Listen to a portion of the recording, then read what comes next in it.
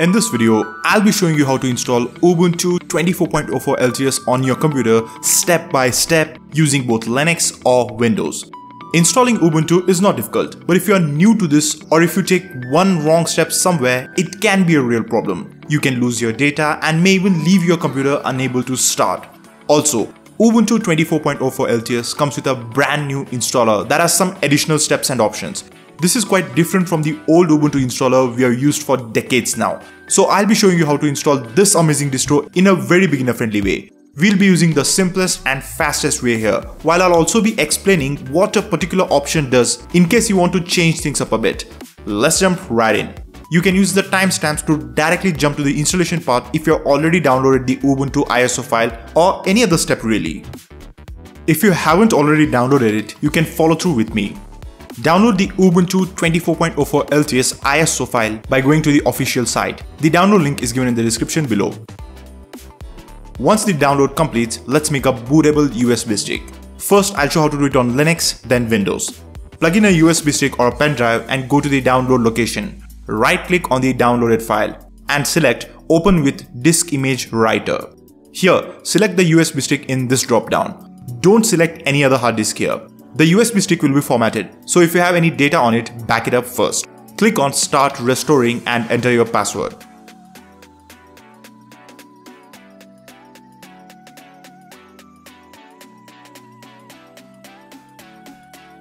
If you're on Windows, you need to download Rufus using the link given in the description below. It's just 1 MB, so this shouldn't take long. Once downloaded, plug in the USB stick you want to use and open Rufus. You'll see this interface. The USB stick will be formatted, so make sure it doesn't have any important data on it. In Rufus, under Device, select the USB stick you just plugged in. Then click on the button labeled Select just under it. It will open the file selector. Select the downloaded Ubuntu ISO file there and click on Start at the bottom. Press OK on all subsequent dialog boxes and wait for Rufus to do its work. It will take up to 5 minutes for the bootable USB stick to be created. Once it is done, make sure any important data on your computer is backed up. I'll guide you in a way where we don't destroy any data, but I'll also give you options where you can format partitions, and it's better to be careful. And installing an operating system inherently carries a risk of data loss. This is not like installing an app on your computer, so if you have any important stuff on your computer, back it up externally right now. Once this is done, restart the computer with the USB stick plugged in. The computer will now boot into our Ubuntu live session. If it doesn't boot into our Ubuntu live session by itself, you need to manually select the USB stick to boot from. For this, as soon as you press the power button while the computer is starting, you need to press either F12 or some other key based on your computer model to go into boot menu. From there, you can select the USB stick and boot it in UEFI mode if you have that option. If you don't know which key to press, Google boot selection key followed by your computer's manufacturer and model. Once that is done, here we select Try or Install Ubuntu option by just clicking Enter, or you can just wait for 5 seconds and it will automatically select the first option. Okay, so here we are. We have successfully booted into our Ubuntu live session. This is your Ubuntu 24.04 LTS Noble Numbat. Give it a few seconds and you'll see this screen pop up. This is the new Ubuntu installer. Ubuntu has retired the old installer and now we get this. Don't worry though, this is fairly simple to use and I'll guide you through all the steps here. First, select your language. You can scroll here or quickly type the first 3 letters of your language name. For example, pressing POR quickly will get you Portuguese. I want English and it's already selected, so I'll just click on Next. This is the accessibility menu. Ubuntu has done a great job incorporating it here. So if you need any assistive features like larger text or high contrast, you can turn them on here. I'll just click on Next. Okay, here you have to select your keyboard layout. The default should be fine for everybody, but if you need other language layouts, you can select it here. I'm gonna go with English, so I'll just click on Next. Here we get the option to connect to the internet. This is fine either way. The installation doesn't require an internet connection. It installs absolutely fine without the internet. So you can connect if you want, or you can just ignore this and move to the next step. But internet is required for an option later on, so let's go ahead and connect to the internet and click on Next. Now here you might see the screen or you might not. If you don't see the screen, that means you ended up on the next screen. I'll come to this in a second, so hold on. If you do see this update screen, then it is recommended to update the installer. You can skip it, but it's recommended to update it. If you click on update now, it will update the installer in a couple of minutes. Then you need to close it and start the installer again by double clicking on the icon here. But don't immediately close the installer after the update. Give it 10 seconds and close it by clicking on the X on the top right of the window, or else it might crash the OS as it did for me many times. You'll again need to go through the options we just saw till now to reach this screen. Then you'll be asked what you want to do with Ubuntu. Install it or try it out. Here, select Install Ubuntu and click on Next. If you manually started the installer, then you won't see this screen. You'll directly go to the next screen. Okay, on this screen, you can keep the interactive installation selected and click on Next. The automated installation option is for advanced users and it has its own prerequisites. So let's click on Next with the interactive option selected. Here, we again get two options. The default installation installs a minimal Ubuntu system with just the browser installed. Basic stuff like settings are present here. Any additional application you want, you'll have to manually install them after the installation completes. You can see how this can be very powerful in creating a very sleek operating system that has only the stuff you want and nothing else. The second option gives us a more usable system. I strongly recommend the extended option. It'll give you LibreOffice and some other basic utilities. These are needed for a more usable system, and the storage usage difference is not that big. So let's click on Extended and click on Next. Okay, here we get two options. The first one installs drivers for things like NVIDIA proprietary GPUs and other important drivers like Wi-Fi drivers. This is important to get the best out of your hardware, so select this. This should be selected if you have NVIDIA GPUs, as installing the proprietary drivers really improves the performance. The second option installs multimedia codecs, which are crucial components for media playback. Without this, you might not be able to play videos and music both locally as well as on many websites. So both these options should be selected. Then click on Next. Okay, now we move on to partitioning and selecting the location on your hard disk to install Ubuntu. This step requires that you be very careful, as mistakes here can lead to losing your data. Be careful here and understand the steps and options clearly, as if you mess up here, you might even leave your computer unable to boot up. And I hope you have backed up your important data. Okay, with that being said, let's jump ahead. Alright, we're going to see many options here, so let's break them down one by one.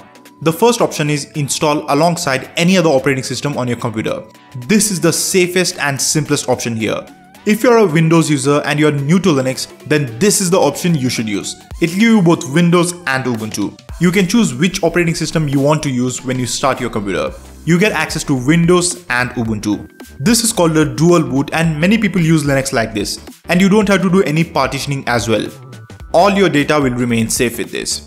If you're new to Linux, choose this option and you cannot go wrong with it. The second option erases your entire hard disk, so stay clear of it. You lose all your documents, files, your homework folder and everything.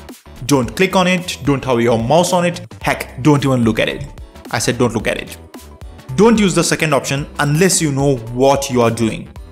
The third option is for choosing the install location manually. Here, you'll be shown a list of all the partitions on your hard disk. People who choose the first option in the last screen won't get this option. So you guys hold on a second, we'll be with you in a sec. Here, you can identify your partitions or drives by their size, format and location. You have to be very careful here. Click on the partition that you want to use and click on Change. Click on this drop down and select ext4 from this list. This is the file type we'll be using. And in this drop down, select / which stands for root in the Unix file system. The whole thing should look like this. Remember, the partition or drive you select here will be formatted and it will lose all the data on it. This is the partition on which your Ubuntu will be installed. You can also delete partitions and create partitions from free space here. A UEFI partition gets automatically created here, but if it doesn't, then you need to additionally create a FAT32 partition of 1 gig and mount it as /boot/EFI. The whole thing should look like this. Okay, click Next. If you find this whole thing too complex, remember, you can still go back and select the Install Alongside option. That's the most convenient way to install Ubuntu. In this screen, type in your name, change the name of your computer if you want, and create a strong password.